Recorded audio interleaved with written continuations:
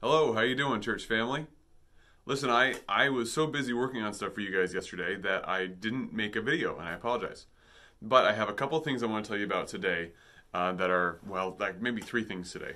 First of all, some of you know this, but I have an interview recorded with Matt Gass. So I'm going to be editing that, finishing up the details on that, and getting that out to you as soon as I can.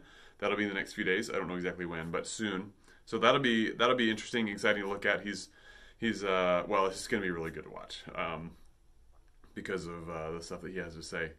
So look forward to that. I also have some other interviews coming with actually some of you, and I'll be talking more about that in the coming days, and you'll be seeing a lot more of those coming up real soon. Some stuff I'm really excited about with that. Also, something from Joel Arnold. If you were in our Wednesday night Zoom prayer meeting when Joel was there with us, you heard him talking about how he memorizes. And the way he memorizes, I think, can really, really tie in very nicely with our action groups, particularly as we start Ephesians and begin a new session here. A little more challenging session, admittedly.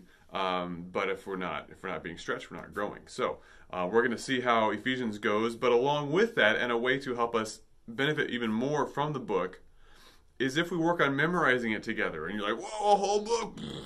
But here, listen to this, okay? This is Joel's method, Joel and his family, their method for memorization. And I think it's pretty doable. What he does is he reads through whatever he's trying to memorize, say a chapter, 10 times out loud every day. And all three of those are crucial. 10 times, out loud, and every day.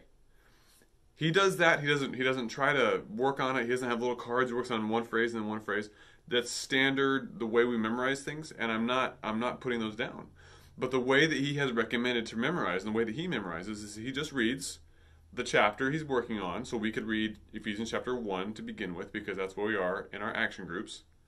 And he reads it 10 times out loud every day. 10 times out loud every day. And he says in about 2 weeks he has it memorized, which I think is astounding. So I'm going to do it.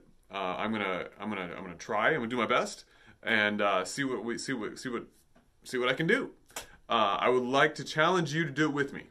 And can you imagine how mind-blowing it would be if our church memorized the book of Ephesians as we are studying it in depth together in action groups? Think what God can do when we hide His word in our hearts.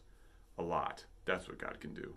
So let's do with this. Let's work on this together. I'm going to try. I would like you to try. Let's see what we can do. And let's see, more importantly, what God can do in us and through us. All right. We'll see you again soon. Love you. Bye.